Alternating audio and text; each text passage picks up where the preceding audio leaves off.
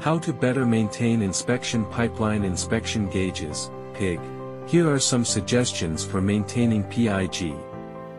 Regular inspection of the PIG for damage, corrosion and wear is recommended. If the PIG is found to be damaged or worn, its parts need to be replaced in time and its overall condition carefully checked. Before using the PIG, be sure to wash its parts and use a cleaning agent specific to the equipment to remove dirt and debris from the inside and outside of the PIG. When necessary, lubricants and grease should be added to the bearings of the PIG to ensure the smooth operation of the PIG. Be aware that using the wrong lubricant may damage the PIG's components, so choose a lubricant based on the PIG manufacturer's recommendations. After using PIG, please store it properly in a dry and ventilated place, avoiding moisture and direct sunlight to prevent rust and aging of components.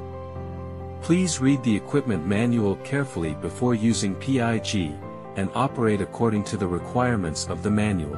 Do not exceed the limits of the PIG's propulsion speed and propulsion distance to ensure its long-term stable operation. For more questions, please go to the battery.net website.